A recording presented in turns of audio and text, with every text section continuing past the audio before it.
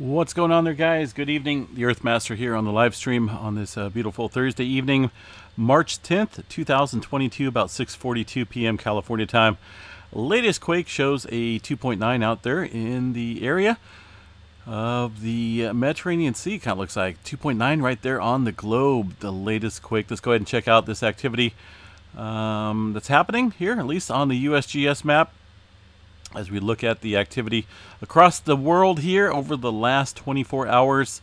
Of course, remember, only 4.0 and above here. But we did see that earthquake over here. It looks like around the Cyprus area, possibly around Crete. We'll check the EMSC model here in just a little bit. But looking at the rest of the globe here, at least a map showing a little bit of uptick here along the Middle America Trench. Seen some activity kick up here over the last 24 hours. A couple fours, upper 4.9. Just off the coast of Guatemala, down through San Salvador and the El Salvador region, right there in the Middle America Trench.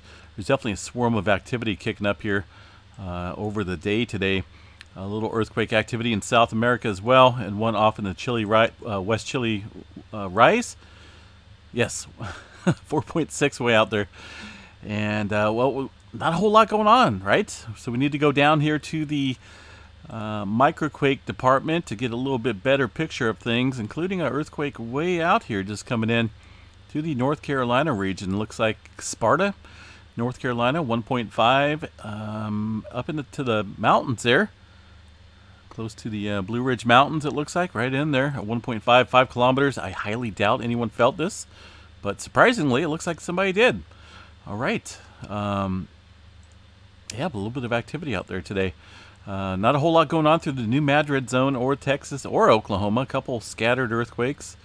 But overall, most of the activity has been confined here to the West Coast area, Northern California, Southern California region. Within the last, just got a 3.8 coming into the Virgin Islands region. USGS not picking up on it yet. Puerto Rico area, only about 8 earthquakes here or so in the 2 range. We'll see that what they report for the other earthquake that's coming in through the EMSC map. But a little bit of movement happening off the coast here, or at least Northern California, south of Eureka, southern end of the Cascadia. That's I keep saying it, but there's definitely some more earthquake activity out there not showing up here on the map. The latest tremor map showing quite a bit of increase here into Northern California once again, and that would explain all the subsequent back building of pressure here along the Cascadia subduction zone, the southern end, where these earthquakes are kind of happening right here. You can see these somewhat deep earthquakes here, just inland. I mean, it's not inland, but it's more west, right? So if you look at these maps here, the tremor map, kind of centered a little bit inland. This activity that we're seeing here in Northern California looks more on the coast, right? But it's, you got to remember, it's still down dip into the Cascadia subduction zone here, if you will. Picture in your mind an image where the plate is subducting underneath the North American plate here, and that's kind of about 22, 23 kilometers down, one of them 11 kilometers, but we're definitely seeing that back building of pressure due to the tremor activity that we've been seeing here over the course of about a week now, and that's a pretty good sized number. 223 epicenters of tremor, and that's about the only area up and down the board here when it comes to the Cascadia for now. Looking at, I want to pull up the last, we can pull up the last week of activity here. Stand by for a second, and we'll see what we got for the number here. Looking at 1,056 epicenters, mostly, as you can see the line there, on the southern end of the Cascadia. A little bit of activity up here in the central part around the Oregon region, but yeah, a lot of tremor activity kicking up here today and over the last week. So we'll watch that. And watch for subsequent earthquake activity. Of course, you got to remember the tremor activity is contributing and adding stress onto the into the region of the Cascadia, the locked area, which sits just offshore, a sleeping giant that nobody seems to want to talk about, but it's out there. The rest of California, geyser activity kicking up pretty significantly today. Looks like about 40 earthquakes around the Cobb Mountain region. Got some hydrothermal operations going on there with some raw sewage and making power and all that stuff. And man, mankind is pretty creative, let me tell you. Anyway, moving on through that area, a little bit of activity south of the bay, and in Southern California, some movement up and down the board there as well. Nothing significant, though, to take note of. No major swarming in the Southern California region right now, and just a little spotty activity throughout the Nevada area. And other than that, there's not a whole lot going on throughout the Pacific Northwest as far as any of these volcanoes go. They are reporting a little bit of activity here on the Mount St. Helens map. But we'll check out the PNSN network, and I'll show you guys a little bit more activity than what's being reported on the volcano there in Washington. So, looks like they reported one earthquake here, a 0.3. So, got a 0.3 at UTC times going to be 0:51:30. So, we'll check this out here, see what we got.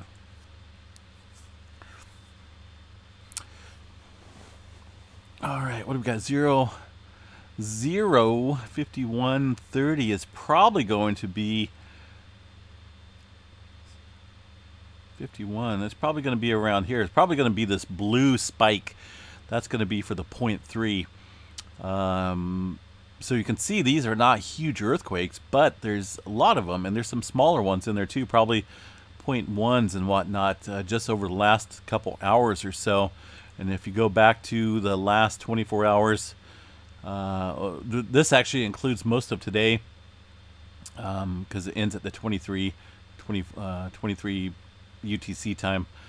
But you can see there's definitely some other earthquake activity, including this one here, which looks a little bit bigger than the 0.3, not being reported. And some other subsequent activity throughout the day, and yesterday as well, showing some of these spikes. So you can go back to previous day and see quite a few more spikes in there. And that's a pretty good handful of earthquake activity not being reported out there in the Mount St. Helens area. So we're watching it. We're keeping you updated, and you guys are definitely welcome to check it out yourself. These maps are available online through the pnsn.org website. All sorts of stuff on here that they allow access to, seismograph stations and whatnot. Check out movement on any seismograph station throughout the Pacific Northwest. And I believe we had a map here.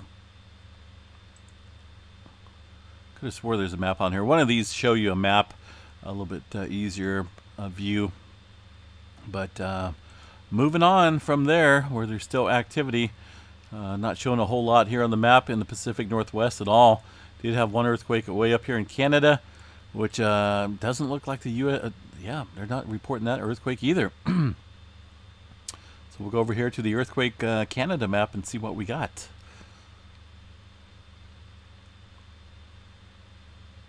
Up here in the BC area, kind of kicked up earlier this afternoon. 4.3 magnitude earthquake at 5 kilometers near the Fort St. John, BC area. And that definitely above a 4.0 threshold, but then again, pick and choose, right? Pick and choose agency. But, you know, they're probably busy. They got a lot of earthquake activity they have to kind of look over and whatnot. You know, maybe, who knows? They're just not as reliable as they used to. They used to be really quick when it comes to earthquake activity, but lately it seems like this year something's happened. I don't know if there's a change in the CEO or whoever runs that agency there. Supervisors, management, just kind of been slow on the reporting lately. But rest of Canada, that's the latest quake out there around the Fort St. John area. Some of this activity throughout the day today on the northern end of the Cascadia subduction zone. But yeah, looking at this map here, man, there's not a whole lot going on here from the USGS. Let's go ahead and check out the EMSC model here. The European Data Agency. These guys do show quite a bit more in terms of magnitudes and multitudes of quakes here. Let's see, they're reporting that 4.2 up there. A little bit of activity coming in here just within it looks like the last quake, 4.6 into the Kermadec Trench there. I don't believe that USGS reporting that one, right? No, look at that. Look at that, another one. Goodness gracious. Okay, that's all right. We're moving on. I gotta stop picking on those guys, right? They're just a little slow. If you guys need help, USGS, let me know. I'm I'm available 24/7, so if you guys need some help reporting these quakes, yeah, send me an email. All right, so let's go ahead and zoom in, and we'll check out the smaller quakes here throughout the region. This kind of drops down the magnitudes here to I think it's about 2.5 and above, I believe, somewhere around there. It does show quite a few 2s and some 3s up and down the Middle America Trench here, where the swarming activity is kicking up, and also down into the South America region. But they're also showing that 3.5 a little bit closer to the North Island, New Zealand area. And there's that 4.6, the latest quake there on this map. And these 2 earthquakes here, I know the USGS was showing those 5s into the Fiji area. Pretty deep earthquake movement there. Also way out here in the Australia area, 3.1, western part of Australia. A little bit of activity around Japan as well. Looks like a 3, couple 4s kicking up there, a couple 3s. USGS just showing the 4s up here, but a little bit of increase in activity around the Japan Trench with those 3s lately. New Zealand, of course, right there. Let's go ahead and check out the Geonet server and see what these folks are reporting for data. Well, these guys are, wow, okay. Of course, maybe that 4.6 is a little bit further north than what this agency is reporting, but their latest quake shows from yesterday, 2.6.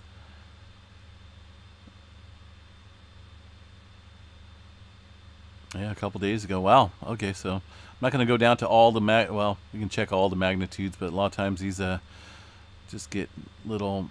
See, these guys are reporting the 4.6 here. Unnoticeable earthquake. I wonder if that's why they don't include it in the in that section. That's a little bit odd, but these guys showing that 4.6 48 minutes ago, well north.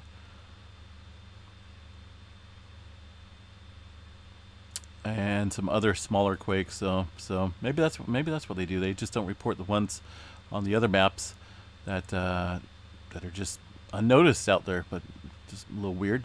Anyway, so yeah, activity kicking up a little bit in the Kermadec Trench and New Zealand area as well. Nothing again from the USGS on that matter. Let's check out the Yellowstone map here, where we I don't believe we have too much going on here either. Looks pretty quiet for now. Just got that eerie feeling. Let's see here. Yeah, looks pretty quiet. I'm not seeing anything major. This activity right here, some type of interference, it looks like. I don't believe that one's showing up on any of these other stations in that timestamp. So if it was, then that'd be kind of scary. It could be some type of volcanic tremor or whatnot, but it's definitely not showing up on any of these other stations at all. And some solar weather activity to chat about here, it looks like. Did have an impressive halo coronal mass ejection in one of these observed images here from the stereo ahead imagery. Looks like a filament eruption near AR 2962 in the northwest quadrant was seen beginning around 1845 UTC time. The latest update by the NOAA is reporting that they believe the CME is to be Earth directed. So that's kind of cool. Looks like, at least for now, things are green across the board, but that will change if that is indeed Earth directed.